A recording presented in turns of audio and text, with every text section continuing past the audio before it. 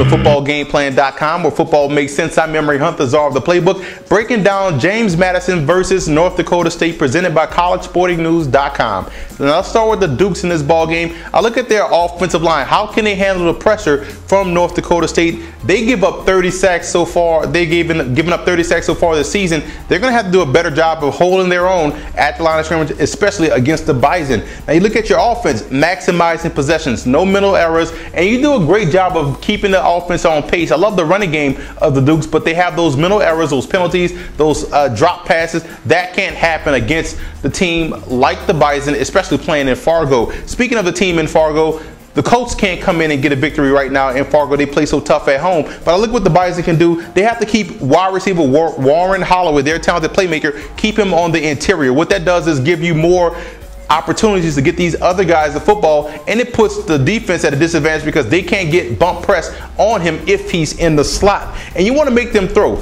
James Madison loves to run the football, controls the clock, and win it with defense. If you force these guys to win this football game by throwing the football, it's a win for the Bison. So they have to make sure they shut down their run and force the Dukes to throw throughout this ball game.